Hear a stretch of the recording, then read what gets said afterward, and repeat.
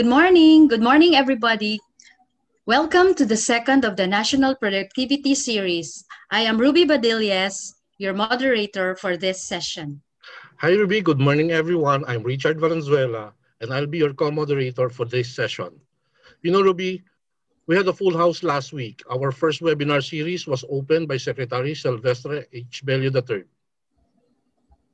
I heard that the Zoom webinar slots were full, and there were 7,000 plus Facebook Live viewers. Undersecretary Rosemary G. Edilon of the National Economic Development Authority presented Recharge PH. Recharge PH seeks to focus, sharpen the design, and accelerate the implementation of programs under the 2020 General Appropriations. It aims to mitigate the impact of COVID-19 pandemic and help get the Philippine economy recover from the sharp decline in the second quarter of the year. Today, we have a resource person who will be presenting an equally interesting topic. As a background, the promotion of productivity is one of NWPC's twin mandates, together with the minimum wage determination. Part of our advocacy is convening national productivity conferences, which we have been doing since the year 2010. This year, because of the global crisis created by this pandemic and its impact on our lives and our work, we have aptly themed this virtual conference today as Driving Productivity in the Better Normal. It recognizes the need to deepen our understanding of the challenges brought by this pandemic and the policy and program responses to leverage the opportunities and to bounce back with greater resilience and efficiency to unlock and drive productivity in the new normal. Now, given this theme, we have lined up webinars every Thursday from September to November on topics covering the country's plan for a healthier and resilient better normal, government programs to accelerate automation of industries, the employment outlook post-COVID, the future of our work, business responses to new normals such as the use of actionable intelligence, automation, business reconfiguration, and employee engagement. Just a few house rules before we start. We will turn your videos off and keep your audios on mute while the session is ongoing to minimize interruptions. We encourage you to answer the poll questions that will be flashed on your screens. Q&A and chat boxes are available at the bottom of the screen for your questions, comments, or feedback. And please make sure that you complete the evaluation form after the session to get your certificate of participation. To be more engaging, we now invite you to answer the poll questions to tee off the discussion. Please pull up the first poll question.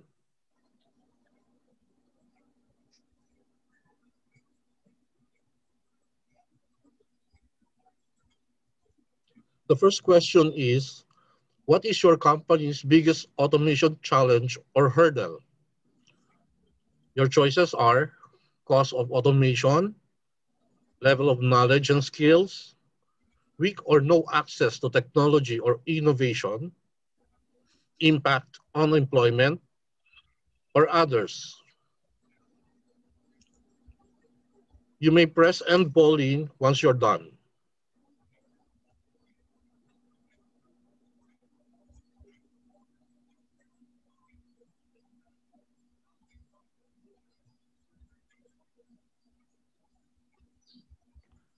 Please pull up the second question.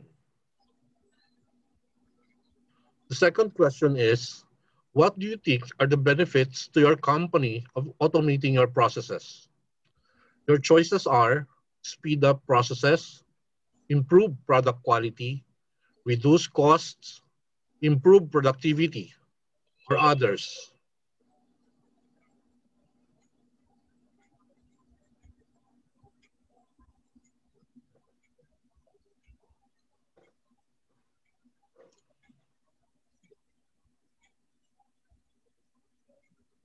Please pull up the third poll question. The third question, at what stage of automation is your company in? Your responses are not started, planning stage, launch automation, fully automated, or don't know or uncertain.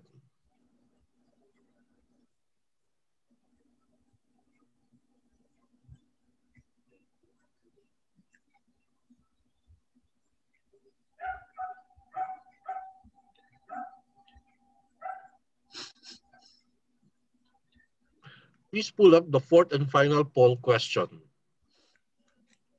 The question is, what forms of assistance do you need from government to jumpstart automation of your systems and processes? You may have multiple choices, and your possible answers are training or capacity building, access to digital technology, credit or loan assistance, or access to global markets and knowledge networks.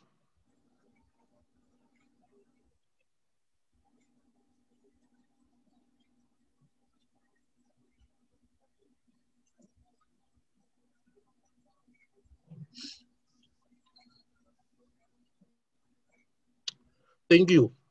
We will show the results after the presentation of our resource person. And now to present automating workplaces in a better normal, let us welcome the Undersecretary for Competitiveness and Innovation of the Department of Trade and Industry, Undersecretary Rafaelita M. Aldaba.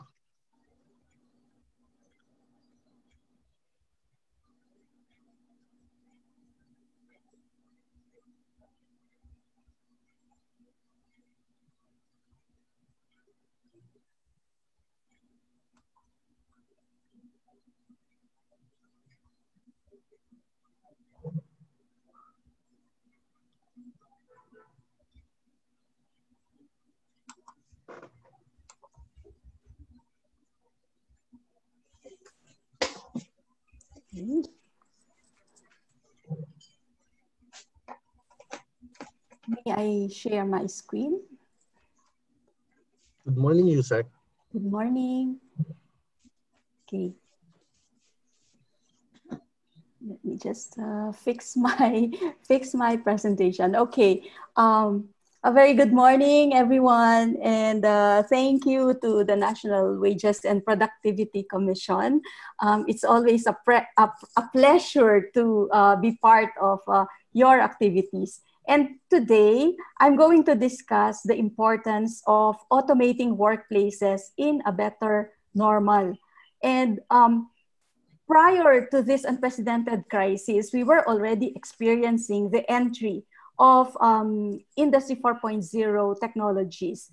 For instance, in the services sector, we've witnessed the emergence of new business models like Grab, Uber, and in the Philippines, we have Angkas, Grab Food, Lala Move. For retail, it's Amazon, Alibaba, Zalora, Shopee, Lazada. Then you have Netflix for TV and film, and Airbnb for accommodation. And all this disrupted the traditional way of delivering services. In manufacturing, traditional manufacturing is being disrupted as operations are undergoing digital transformation to Industry 4.0, using technologies like artificial intelligence or AI, machine learning or ML, big data analytics, cloud computing, 3D printing towards smart manufacturing, smart factory, and smart products. For example, home assistants like Alexa or Hey Google to play music, turn on the lights to cook, and other things we can ask them to do. So this is what I'm planning to do in the first part of the presentation. Just to provide you with an overall context, I would briefly discuss Industry 4.0 and its implications. Then I will be sharing the results of an Industry 4.0 survey on the readiness of industries, followed by Industry 4.0 strategies and the plans and programs of the government.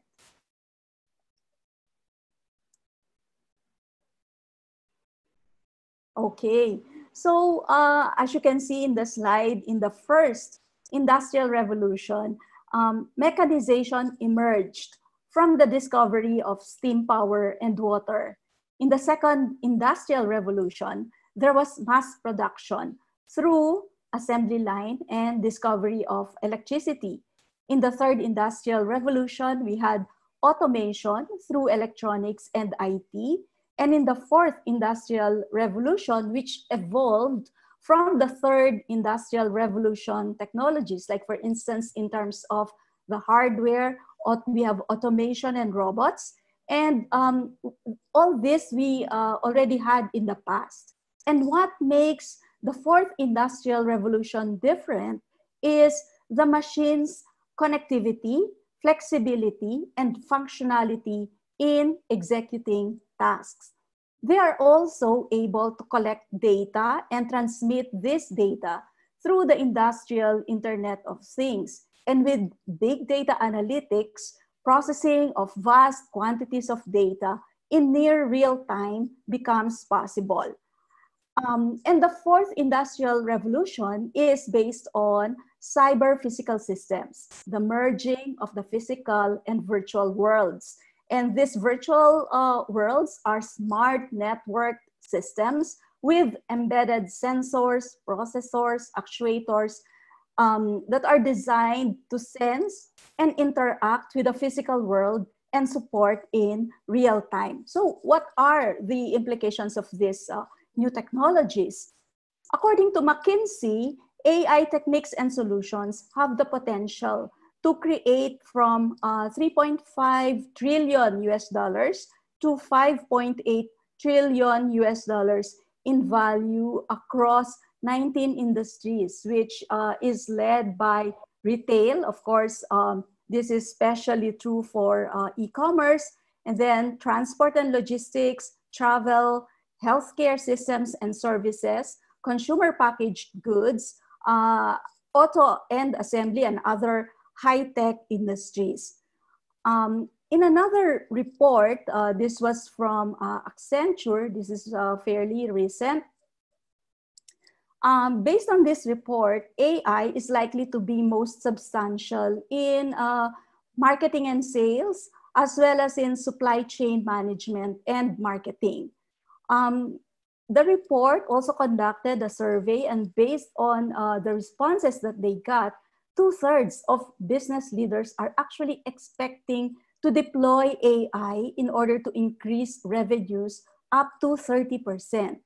And companies who successfully adopted AI reported a 300% growth on return to AI investments. And hence, it's really very important for us to look at Industry 4.0 technologies as an opportunity for the country to upgrade into digital industrialization. Of course, there are challenges, and we'll be discussing those in a little while.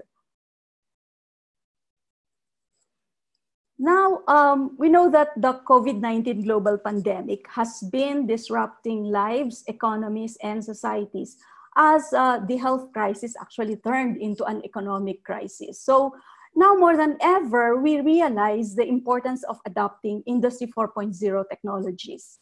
They have played a crucial role in keeping societies functional in times of quarantines or lockdowns. Without this technology, new technologies, it would be difficult to have these online meetings, webinars, and work from home arrangements. And what we're seeing is that the pandemic has actually accelerated the use of technologies like digital payments, telehealth, and robotics. Industry 4.0 would also be needed as we restart the economy and as we build resilience and prepare for the new normal and post-crisis future.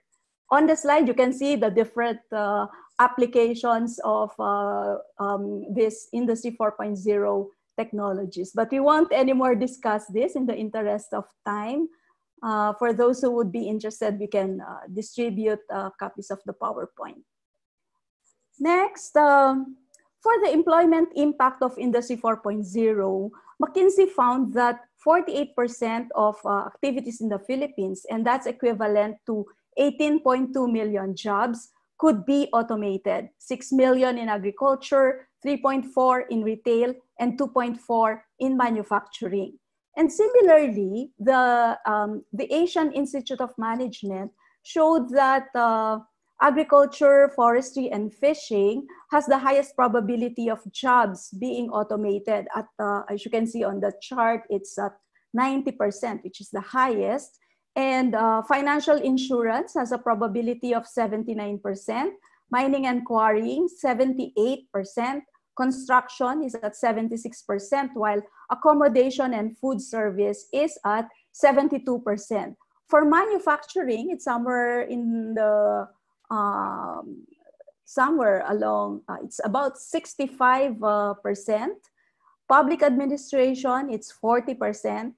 This is where government institutions belong, or government workers are here. So the probability is relatively low of workers in public administration being automated.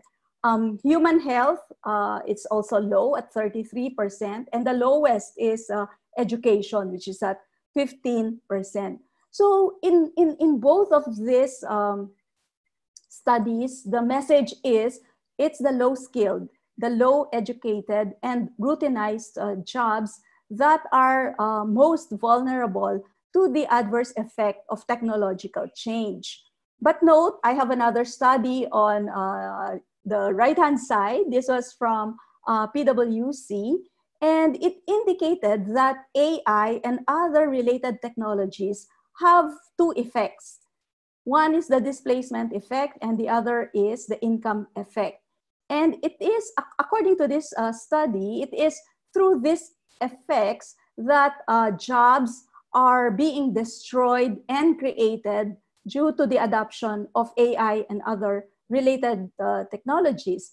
And as you can see on the figure, the cost savings from the use of AI and robots would allow firms to lower their prices, which would in turn increase consumers' real income and spending, thereby increasing the demand for goods and services. And this then would force firms to hire more workers as firms expand their capacity. So in looking at the impact of AI, we need to balance these two effects, no? The displacement and income effects.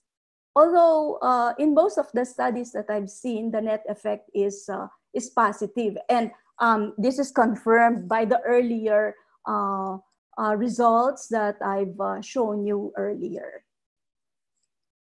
Okay, so to see how jobs are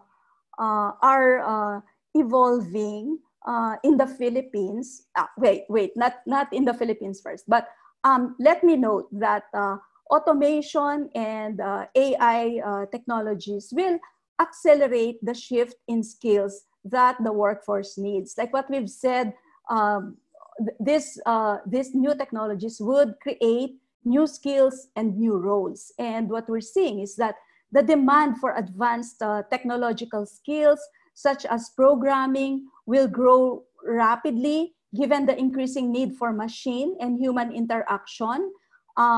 Social, emotional, and higher cognitive skills like creativity, critical thinking, and complex information processing will also see growing demand.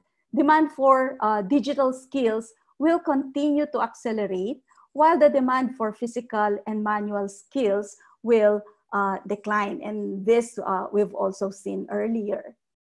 So now let's look at how these digital jobs are evolving in the Philippines.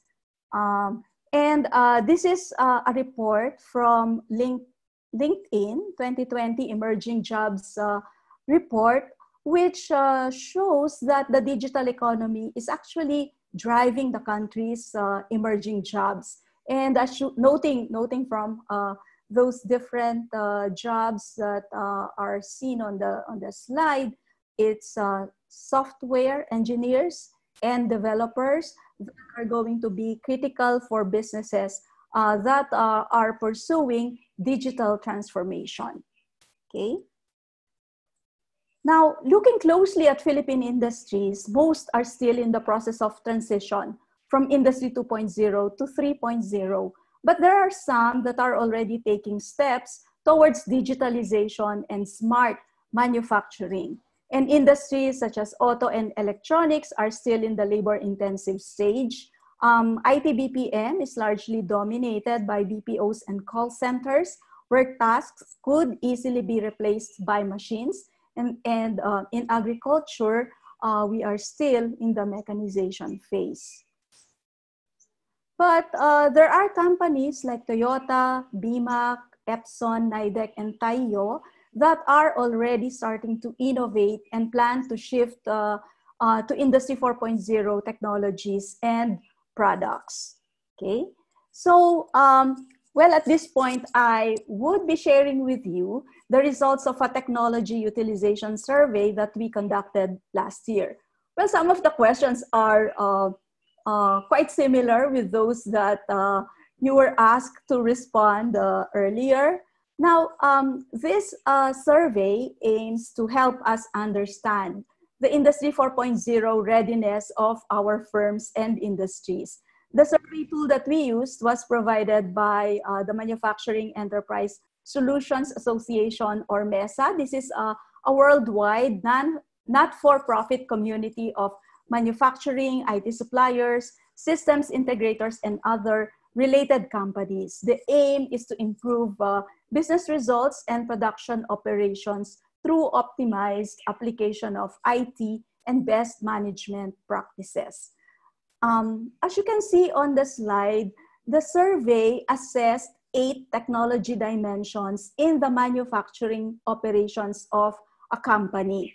And this is based on a self-assessment by the company, and the ratings are 1 to 5, with 1 being the lowest, meaning there's no technology utilization, while 5 is the highest, meaning it has the highest level of technology utilization, applying all these new technologies. And the highest score, or the perfect score, is 40. Okay, so these are on the slide you can see the 8 dimensions that were assessed. Planning and scheduling, manufacturing activity management, equipment connectivity and data management, material management and handling, equipment maintenance, shop floor visibility, quality, and cybersecurity. Just to illustrate the 5 levels in which a company would be rating itself across the 8 dimensions, like what I've said, there are 5 levels. 1, if the firm is still doing the activities manually, so purely manual. 2, the firm is using spreadsheet management. 3, the firm has standalone database management system with legacy applications. And number 4, most manufacturing execution systems are already being used. And then 5, you are already applying the Industry 4.0 technologies, all right, like big data, industrial Internet of Things, machine learning, and robotics. And you combine it with your MES, or manufacturing execution system. Okay, so we distributed 1,276 questionnaires, and we were able to retrieve 144. So we have an 11% response rate. And as you can see on the slide, these are the characteristics of the respondent companies. 70% were located in ecozones. 53% were foreign-owned.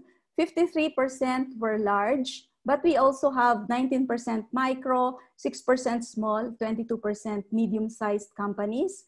And about half were from Region 4A, which is the center of our manufacturing activities in the country. So next, these are the results. For planning and scheduling, let me start with that.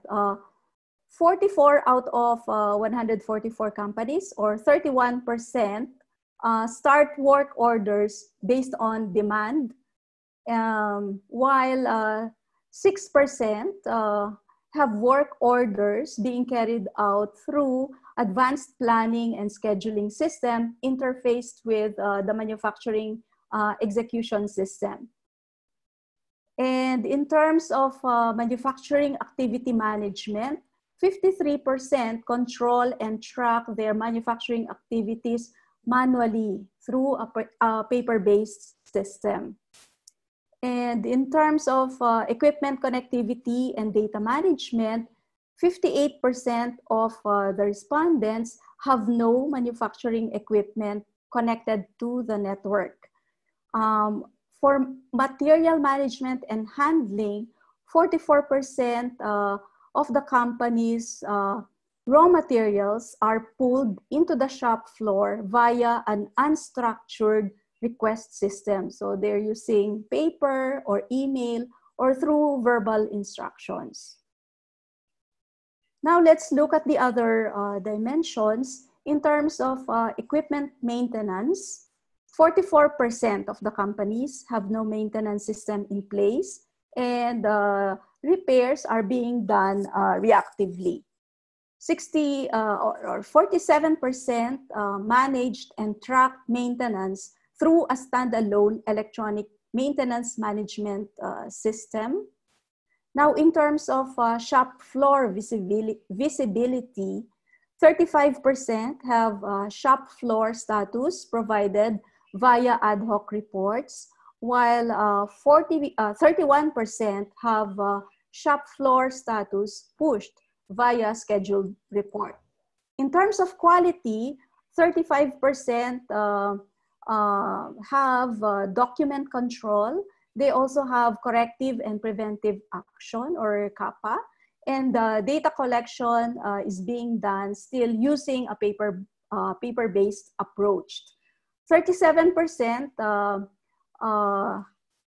have document control as well, and data collection are done through Excel sheets, but are not integrated with manufacturing systems. And this is different. The other one uses still paper-based approach, the 35%. And looking at cybersecurity, 46% of the companies have no established cybersecurity procedures and programs. Okay, so on the overall, we now look at the scores, the distribution of the scores across the different sectors. And what we see is that the bulk of the companies have very low to low technology utilization. So if level 1 is 0, so meaning no technology utilization, 2 is very low technology utilization, level 3 is low, and then level 4 is high, and level 5 is very high. And for micro enterprises, 65% have very low scores. 38% among the small enterprises also have low technology utilization. 67% of medium-sized companies have very low, meaning level 2. Okay, and 48% of large enterprises also have scores falling between 17 to 24, so that's considered low, meaning level 2. And only 24% are falling in the high category, high technology utilization, and 8% already in the very high technology utilization category. Okay, so like what we've said, the highest score that one can get is 40. That is, if you're going to score yourself in all of the 8 dimensions, you're giving yourself 5, then you get the perfect score, 40. And looking at the results of the surveyed companies, our average total score is 18. And highest technology utilization is in areas such as cybersecurity, quality, and manufacturing management. And the lowest scores are in equipment maintenance and equipment connectivity and data management. So across the different manufacturing sectors, the highest technology utilization is in other non-metallic products, in paper and paper products, computer, electronic and optical products, motor vehicles, and pharmaceutical products. The lowest technology utilization is found in sectors such as textile, leather, beverages, wearing apparel, repair and installation of machinery, as well as food products, where we still have a lot of labor-intensive activities. So moving on, in this slide, let me just discuss with you characteristics of the manufacturers with high technology utilization. And what we found is that firms that are large, firms with high foreign equity, firms that are operating inside ecozones have the highest technology utilization scores. Micro and small enterprises have the lowest technology utilization scores relative to medium and large enterprises. Now, in terms of geographic distribution, the highest technology utilization is still in NCR, in Region 3 and Region 4A.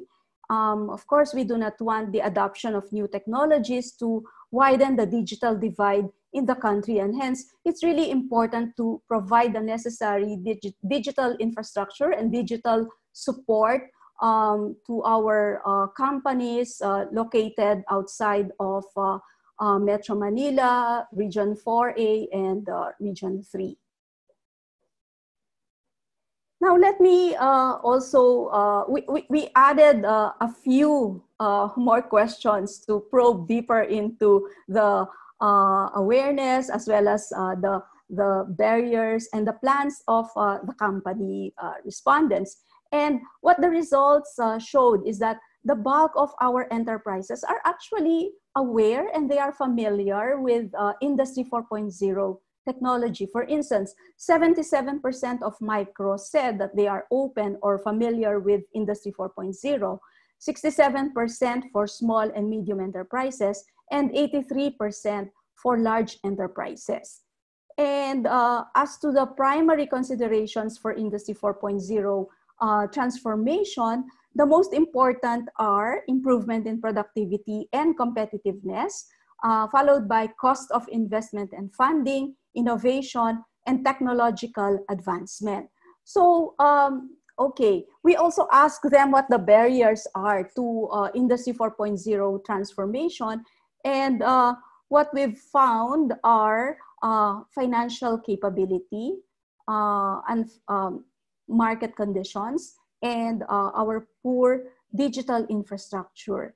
And to overcome these barriers, firms are actually formulating their internal corporate strategies. They're looking at prospective loan applications and carrying out internal R&D.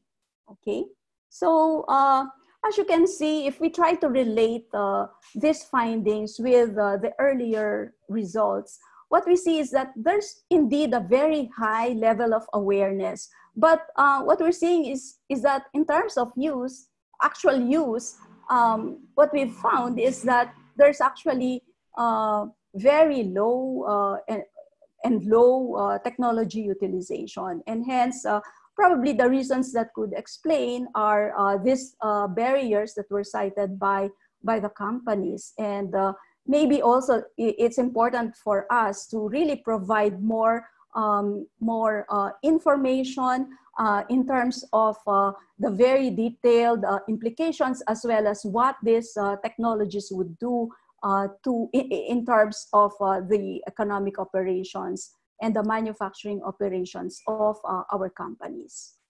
Okay. Now, these are the planned investments in the next 5 years. And what we're seeing is that 45% of the surveyed enterprises would actually invest in machinery, in employee training, very important, as well as software and infrastructure.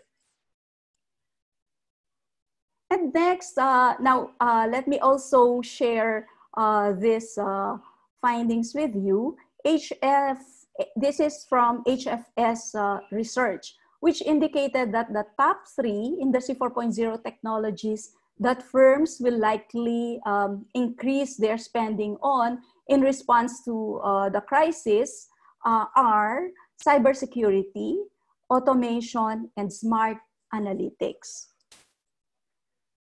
So in terms of preparations for Industry 4.0, our neighboring countries all have ongoing programs. Indonesia has Making Indonesia 4.0, Malaysia's Industry Forward, and Thailand 4.0. And for the Philippines, our program is the I-Cube-S, or Inclusive Innovation Industrial Strategy. This strategy aims to grow globally competitive and innovative industries. We focus on innovation, which is actually at the front and center of our new industrial policy. And as you can see on the slide, the framework is given by the relationship between competition, innovation, entrepreneurship, and productivity. And this would serve these elements that you see on the slide would serve as channels through which investments, employment, and growth would be generated. So just to illustrate this further, I'm sharing you this framework. The adoption of new technologies can lead to innovation through the creation of new products and services in the market, resulting in more quality jobs, higher incomes, emergence of new industries, as well as environmental goods.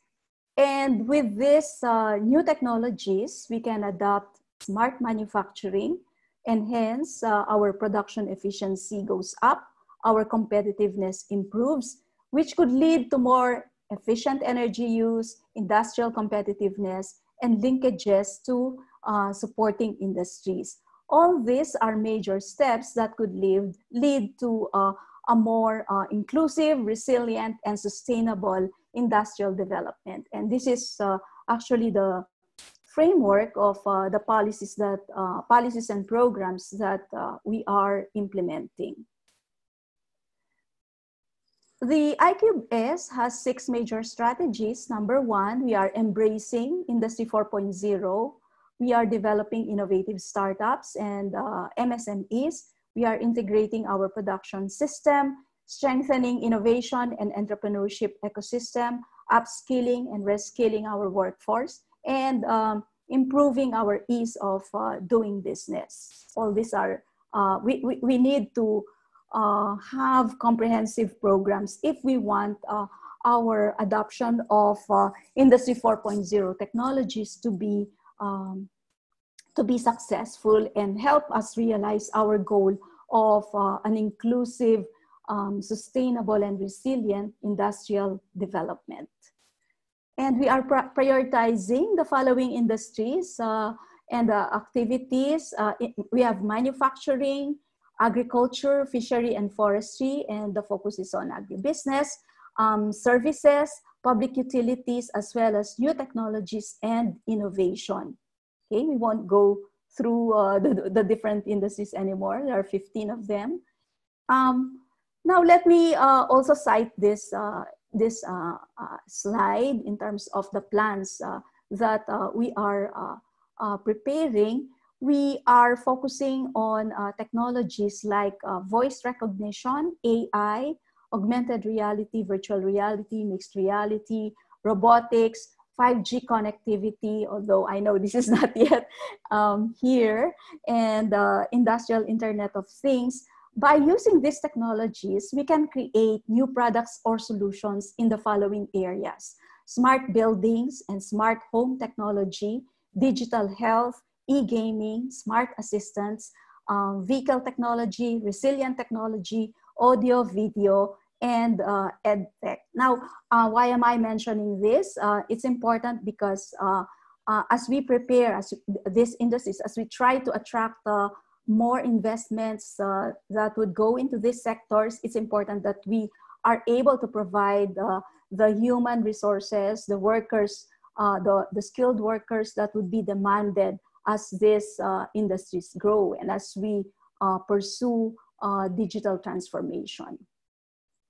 Okay, so again, to share with you some of our programs on Industry 4.0, we are actually working with the UNIDO in crafting Industry 4.0 roadmaps for electronics, for auto, aerospace, and agribusiness.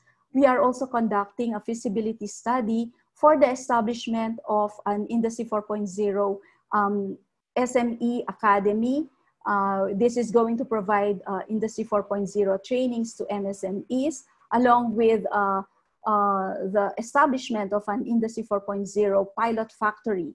We are also working with the Asian Institute of Management on the formulation of an AI roadmap that would make the Philippines an AI center of excellence. And then together with DOLE and TESDA, we are also working on a human resource development roadmap in preparation for Industry 4.0. Okay, and other agencies such as DOST DOST is also preparing for Industry 4.0. They are building an advanced manufacturing center, or AMCEN, and an advanced mechatronics, robotics, and industrial automation laboratory, or AMERIAL. And we look at these facilities as the venues where trainings on Industry 4.0 would be conducted. Okay, so at the same time, we are seeking support for the implementation of this program, which we call SMART, Securing Manufacturing Revitalization and Transformation. And what this program aims to provide fiscal and non-fiscal assistance to companies that are shifting to Industry 4.0 technologies. We are proposing a budget, initial budget of 30 billion pesos to support SMEs and large companies for a period of 2 to 3 years. And as you can see on the slide, we would like to provide soft loans, grants, subsidies, incentives, and other fiscal support, along with intellectual property protection. And then next, we are building our innovation and entrepreneurship ecosystem in the regions through the Regional Inclusive Innovation Centers, which would serve as platforms that would link together the different stakeholders in the ecosystem, like the universities, you have LGUs, R&D labs, S&T parks, MSMEs, startups, and others. And the focus is on addressing industry issues and societal problems, applying technology solutions. And currently, we are piloting these RICs in Davao, in CDO, in Cebu, as well as in Legazpi. So the pandemic has provided an impetus to fast-track the adoption of Industry 4.0 technologies and innovation, with greater focus on resilience and sustainability. Let me just point out these 4 points. Number one, this is already to summarize what we've discussed. The crisis has presented new Industry 4.0 technologies and opportunities that we can leverage to discover new, better, and more resilient ways of doing things. New and powerful technologies such as AI, Internet of Things, blockchain, robotics, e-commerce, and digital trade will be shaping the high-tech, the contactless, no-touch era of the future.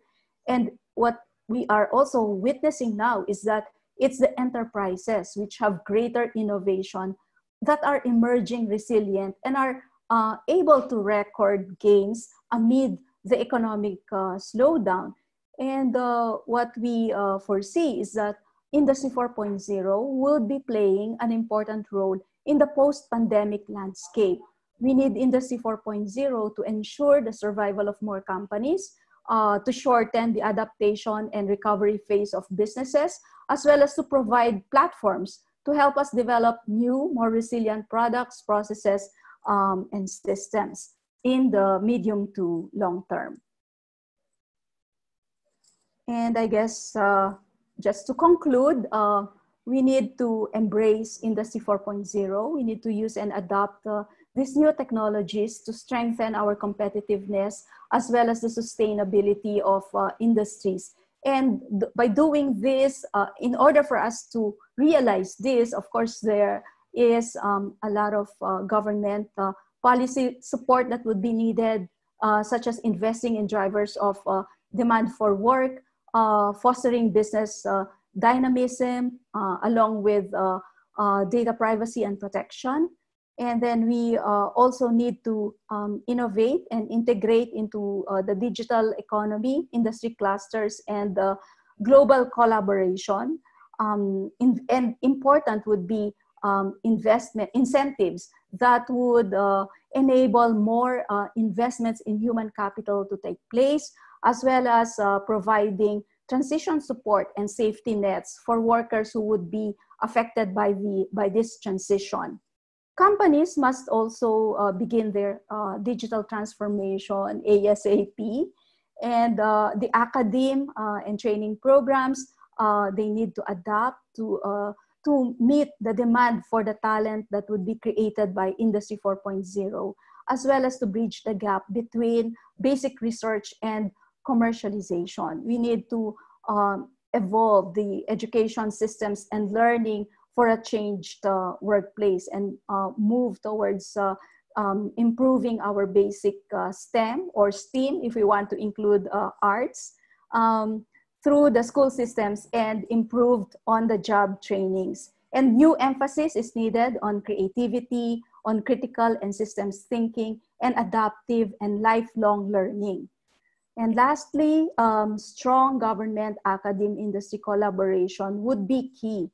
That would enable us to take advantage of the opportunities brought about by these technological developments. But as we shift towards Industry 4.0, we need to ensure that no enterprise, no worker, no MSME or region is going to be left behind.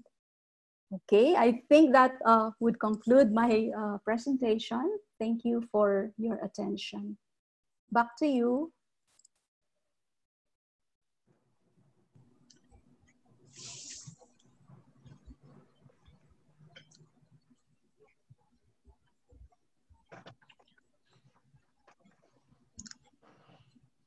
Thank you, Yusek Aldaba.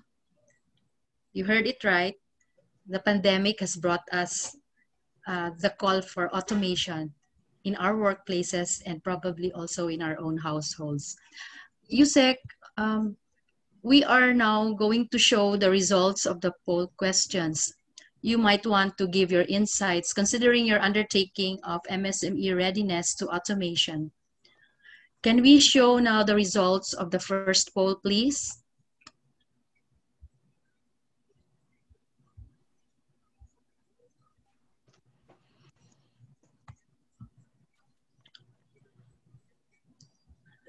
Okay, the first question was, what is your company's biggest automation challenge or hurdle?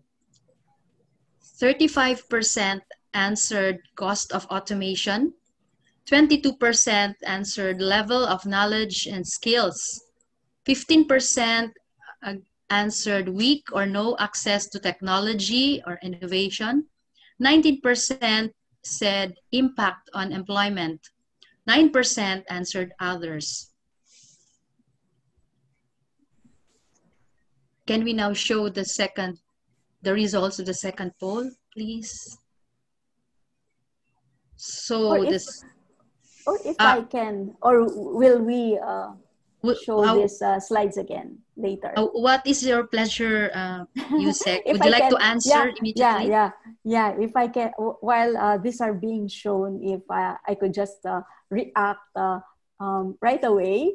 Actually, I really, when you showed the poll questions, I was really excited to see what the findings would be and how the responses would differ from the results that I've earlier shown. And I think this very much also captures the same. Can we go back to the first one, please? Please, please show this first. Yeah, they're very similar. In fact, in terms of the most important, it's cost of automation. And I've also mentioned earlier that the top barrier why companies are not adopting yet, although the level of awareness is really quite high, but in terms of the application, it's still very, very low. But again, it's due to financial reasons. And here we're seeing the same. It's the cost of automation with 35% of the audience accounting for this highest response. And of course, in terms of the others, level of knowledge and skills, like what I've said earlier, though the level of awareness is quite high and it's over 50%. But probably that level of awareness is still not that deep that would really enable them to shift right away. So like what I've said, providing more information, having more, I would suggest smaller sessions with different sectors in order to allow them to have more detailed, more specific discussions that would also enable the respondents to ask very detailed questions. Probably sessions such as this would be useful, but then again, we need to organize more specific, more detailed, more technical Industry 4.0 webinars. And by the way, we are going to have one, and we'll conduct it together with Siemens. And I hope to invite the NWPC along with your stakeholders to once we conduct that seminar, that webinar. We still don't have the date, but we're discussing this with Siemens, because number 3, you have weak or no access to technology and innovation, and that's also the reason why we have those programs, the Industry 4.0 readiness programs that I discussed earlier. We haven't started those programs yet, and hopefully once the pandemic is, or in the post-pandemic, in the new landscape, we will be able to already implement some of those programs. Some are still in the research and feasibility study stage, and hopefully by next year we'll be able to start. Okay, impact on employment, it's 19%, and that's also quite high, and I guess that's the reason why we're also emphasizing human resource development, the need for reskilling, the need for retraining, as well as the need for us to provide support as we transition towards the adoption of these new technologies. Yeah, thank you. Thank you, Ruby. Thank you, Yusek. And can we now please show the second poll results? The second question was what do you think are the benefits to your company of automating your processes? The highest pointer or the highest score goes to the answer, those that answered improve productivity, garnering 47%, and 40% answered speed up processes. Then 7% answered reduce costs, and 4% answered improve product quality. 2% answered others. Okay. Can you give your thoughts, Yusek? Again, this is wonderful in the sense that the the results being shown are actually also aligned, and they confirm the findings that I've shown earlier. We said increasing in competitiveness as the number one factor in the survey results that I also presented earlier. And here we're seeing improved productivity, which is at 47%, speed up processes at 40%. And I would say both are very much interrelated. If you speed up your process, that actually would lead to an increase in your productivity, right? So yes, we are aligned, and the audience is thinking in the same way as the companies who responded to our survey.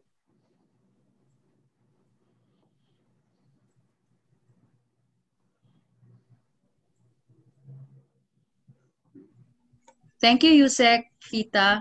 Can we now show the third poll results, please?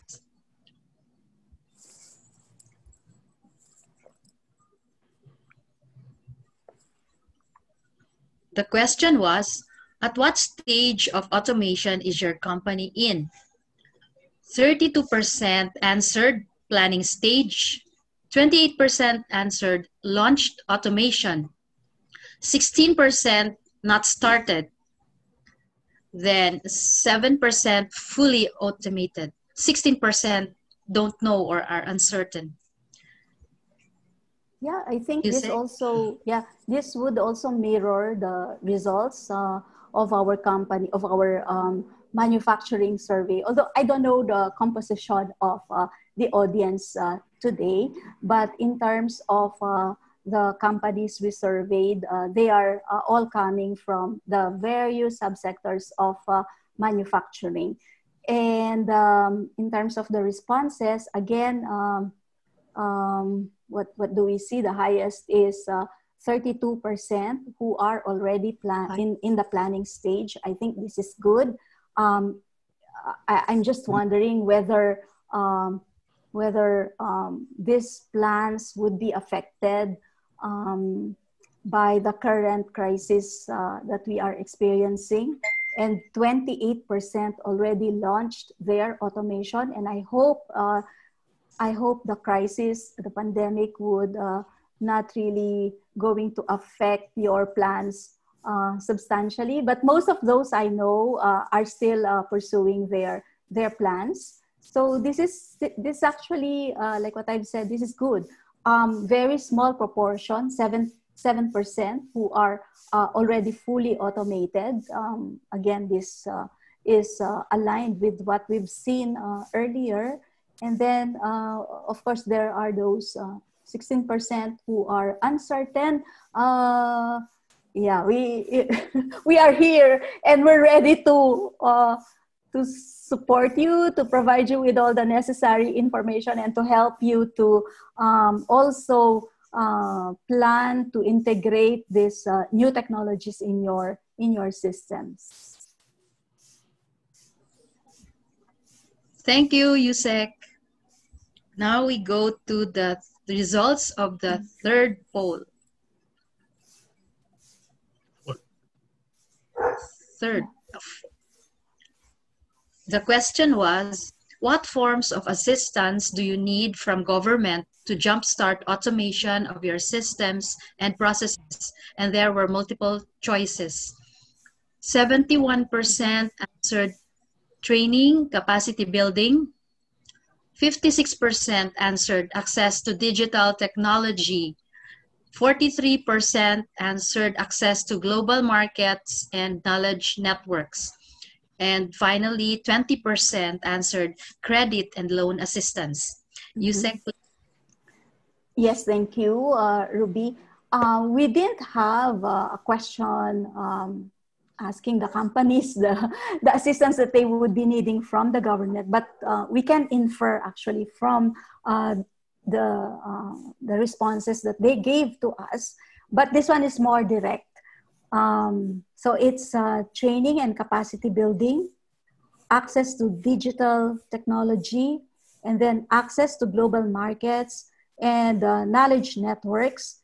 Last is only 20% said they would need credit and loan assistance. But note, however, that if we try to relate your needs with the programs that I've earlier presented, they are actually responding to this assistance that you've indicated in terms of the form of governance support that you would be needing to help you transition towards Industry 4.0. So we have training and capacity building. We will have programs to provide more access to Industry 4.0 technologies. And at the same time, access to global markets and knowledge networks. That's actually a part of the regular tasks of DTI and BOI. It's just that we need to really gear it more towards knowledge networks and access to markets that are already strong in the manufacturing of these products, as well as how we could sell, how we could export these products or services to these global markets. That's very, very important. And then credit and loan assistance. Apart from the loans and credits, we're also lining up some subsidies and grants that would enable you to quicken your pace of or executing your plans right away.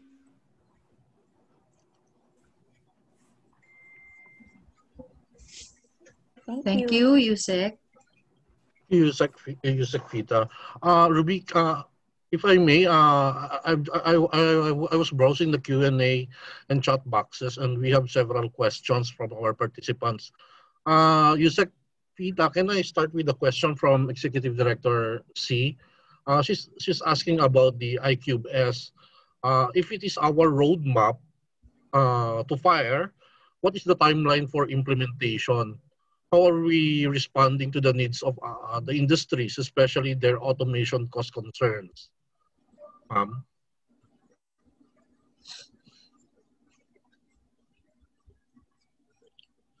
I have to unmute myself.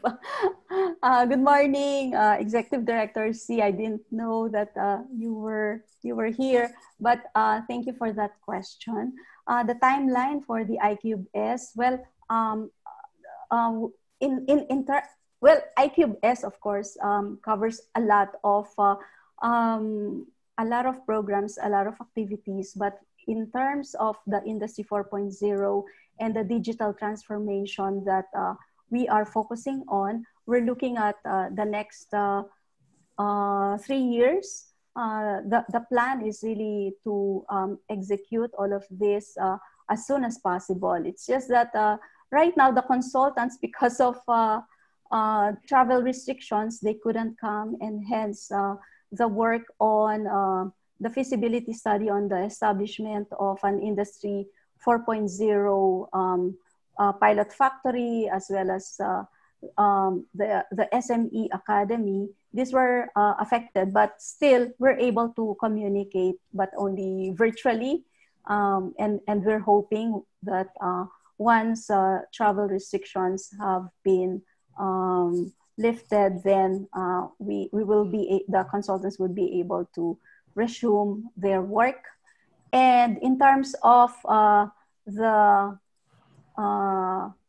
access to finance, like what I presented earlier, the SMART program, which has a component that would provide access to finance, to soft loans, along with grants and other subsidies. But apart from this, what we are going to implement really is a comprehensive program. So there's also going to be a training component and access to markets, linking our industries with industries abroad, linking our products, and our services with the global value chains in other countries, so that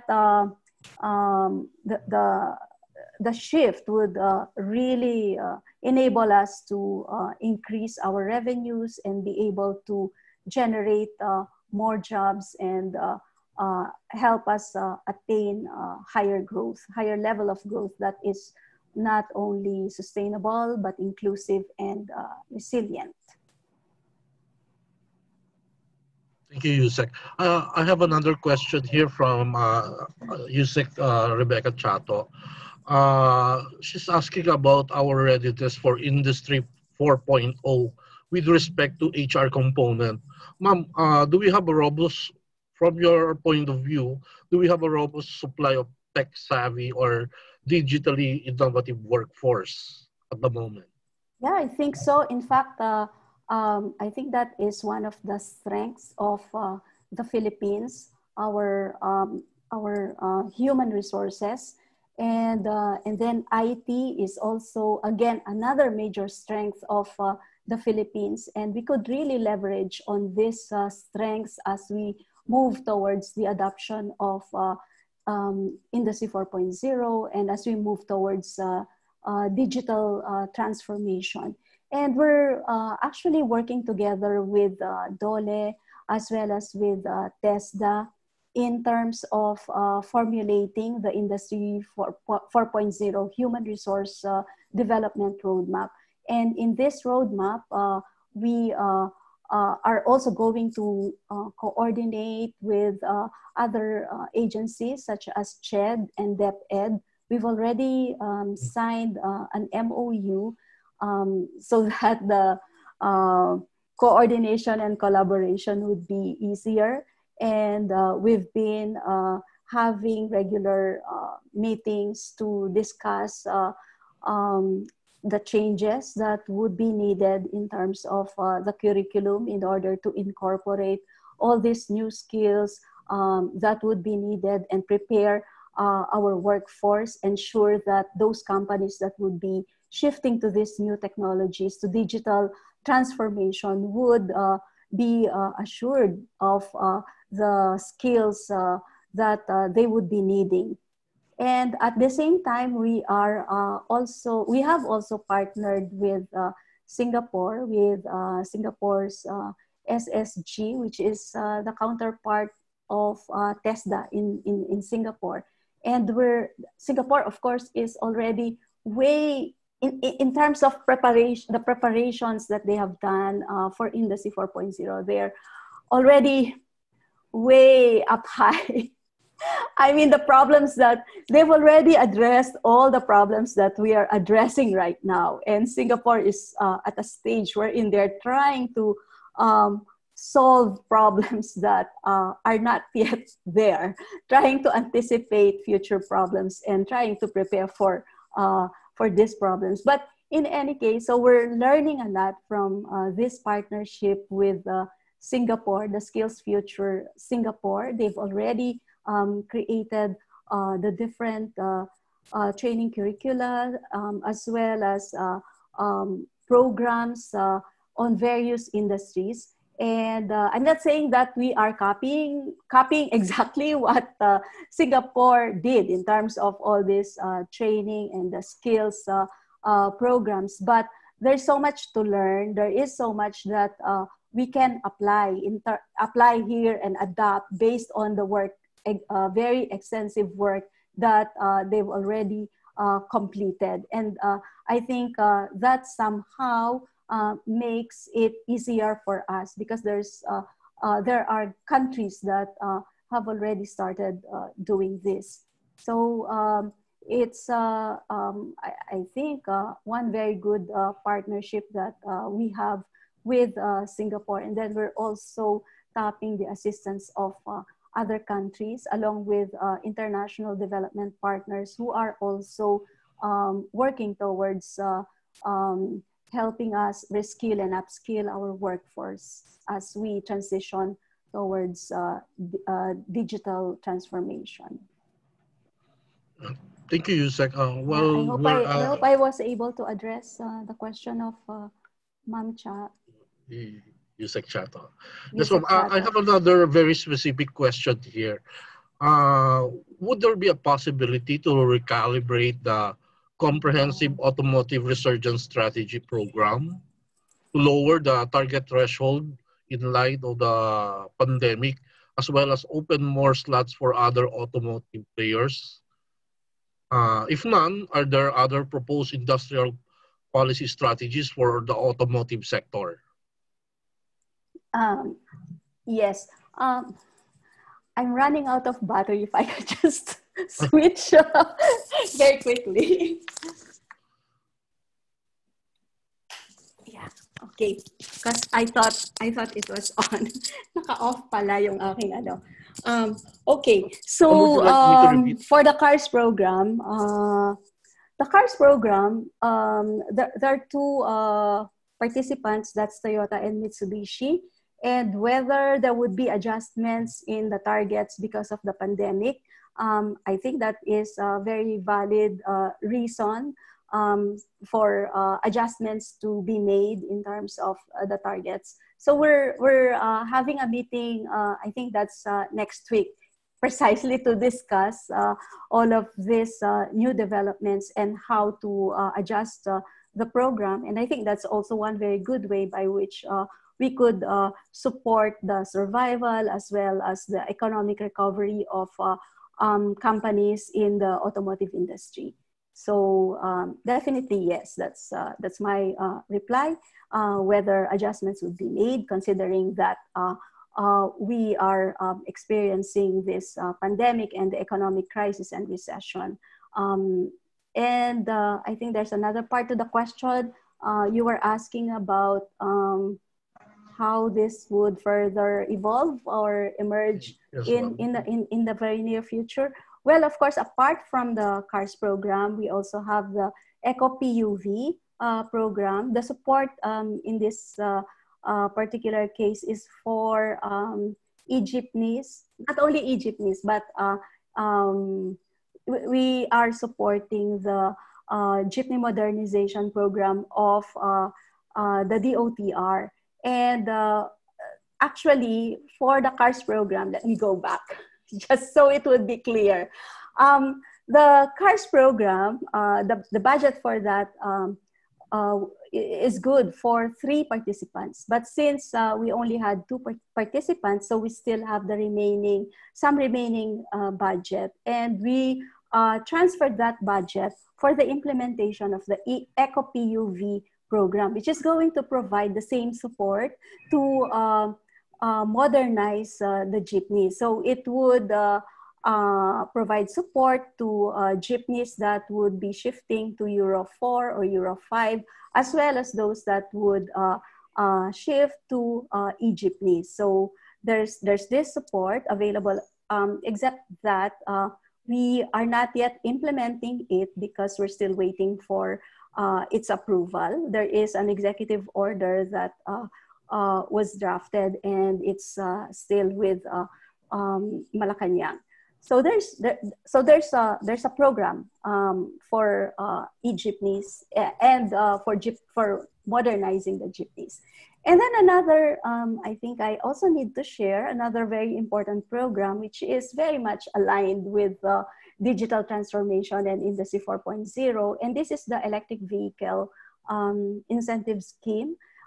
We are preparing our industry for the future, because the future of the auto is it's going to be electric, it's going to be autonomous, it is going to be connected and shared, given all the new technologies available. So that's the future of the auto industry. And if we're not going to prepare for that future, it will be difficult again for the Philippines to catch up if there are no programs in place that would enable us to invest in this sector, prepare, ensure that the manufacturing capacity for both companies as well as for our workforce, if that capacity is not there, then again, investors wouldn't come to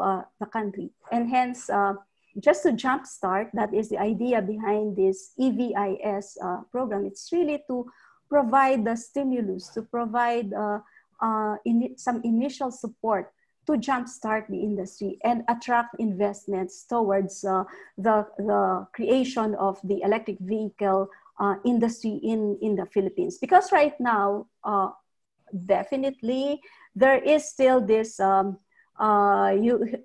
price gap or price difference between the traditional vehicle, the internal combustion engine, versus an EV.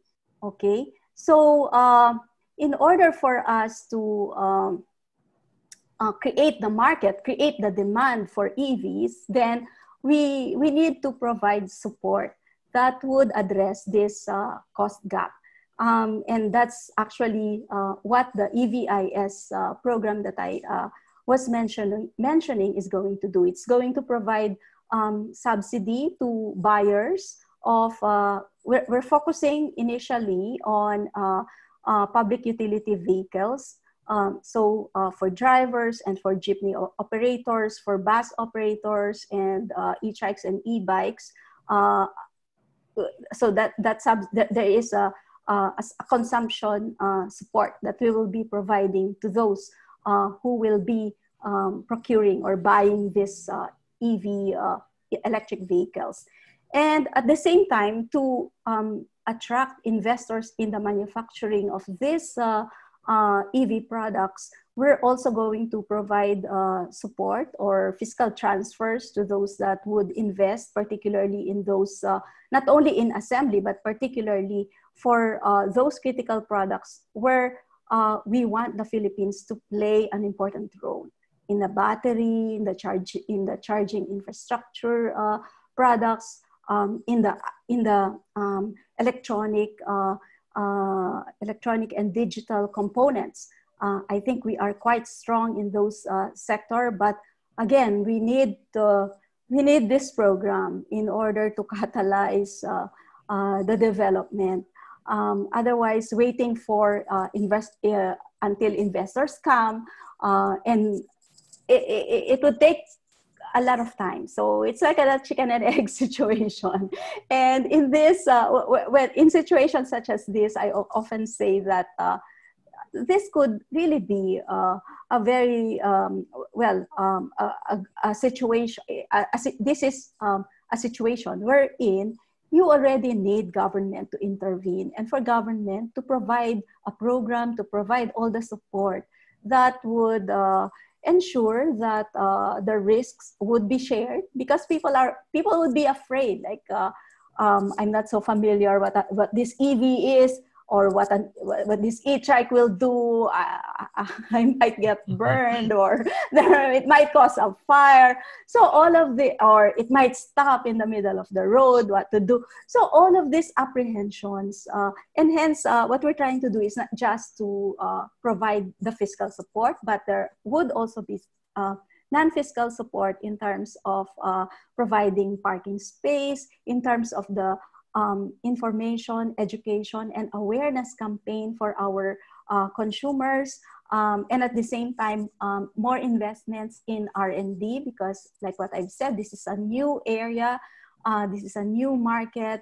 And of course, we're now operating under the industry under this new digital environment. And hence we need to really prepare.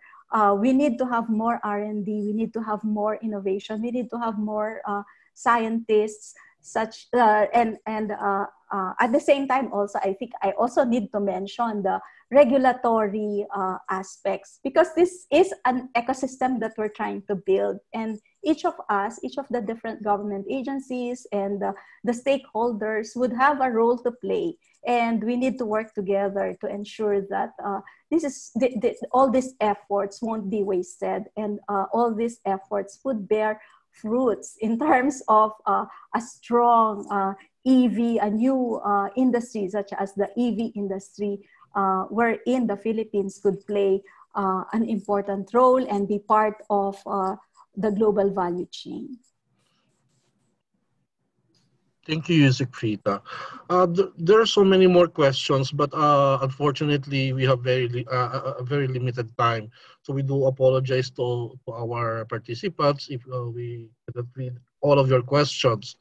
Just Maybe can you send those questions? Maybe if yeah, you could yes, send, ma'am, yes, if ma'am. you could send the questions and the email addresses of The participants. the yeah of those who ask these questions, so I can reply to them personally. Yes, ma'am. We will forward all the questions from the participants so that you could respond to them.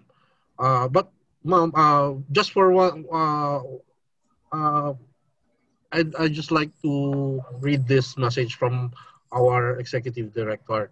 Uh, the NWPC is interested to partner with you in the implementation of programs under strategy number 2 of IQS, that is on developing innovative SMEs and startups.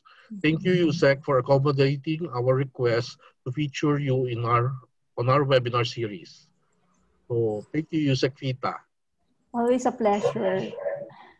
Ms. I Ruby, think I'm always present in all the webinars of you are there. NWPC.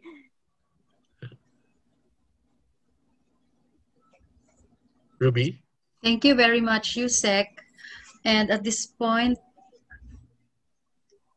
in behalf of the National Wages and Productivity Commission, I would like to express our gratitude to Undersecretary Rafaelita M. Aldaba for the presentation on automating workplaces in a better normal. Thank you to all the participants. Yusek, can you just leave some few words to inspire our MSMEs to automate their systems and processes, please? Yeah, thank you very much. I mean, it's always a pleasure to share the activities, the plans, and the programs of the DTI. Like what I've said, our approach has always been strong collaboration with not only within the government, but with academe, with industry, with civil society, with our workers, and all the stakeholders. And rest assured that we are really doing our best to support our industries, particularly our micro, small, and medium enterprises, but as well as the large, because the large enterprises also need some support. Of course, that support would differ quite a bit, but we're doing, like what I've said, we're exerting all efforts trying to find the budget, the necessary budget that would enable us to implement all these programs that I've presented to you. The SMART program, the Industry 4.0 plans, the Industry 4.0 pilot factory, and SME Academy, where all these Industry 4.0 trainings would take place. But even though these facilities are not there yet, we are working together with TESDA, we are working together with PTTC, which is the training arm of the department, in terms of the Industry 4.0 training courses that we would like to offer to you. And in fact, even in TESDA, new training programs are being conceptualized and discussed and to be offered soon, just to make sure that our workforce would be ready and that we will be able to have all this retraining and upskilling training programs to ensure that we will be ready for Industry 4.0. So once again, thank you all so much, and I hope to see you again next year, or I will be inviting you to the Industry 4.0 seminar. It's a technical webinar that we will be having together with Siemens, where explanations and would be provided. Really, they would dwell on the technical aspects of all these new technologies. How do you digitalize your factory? How do you create a digital twin? I mean, those are the kinds of topics that we are envisioning in that webinar. So thank you all so much, and please let's all stay safe and keep well. Thank you again, Yusek Fita. We'll be looking forward to your invitation. Yeah.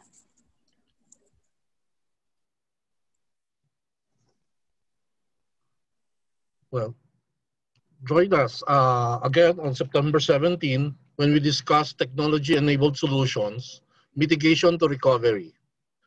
September 24, future of work in a healthier and more resilient environment. October 1, employment outlook, transitioning to a better normal. October 8, actionable intelligence, results amid uncertainty. October 15, business reconfiguration, leading practices transitioning to the new normal. October 22, employee engagement, leading practices transitioning to the new normal. And on November 5, automation, leading practices transitioning to the new normal.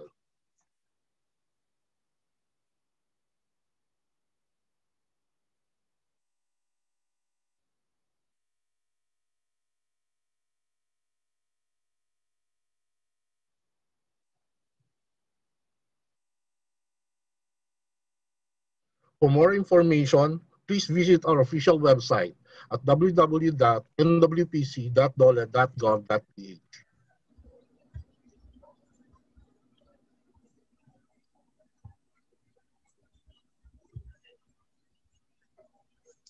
Before you leave, kindly fill up the evaluation form and let us know how else we can improve our future webinars through your valuable feedbacks. I'm Richard Valenzuela. And I'm Ruby Badilles. Thank you again for joining us today, and we will see you next week.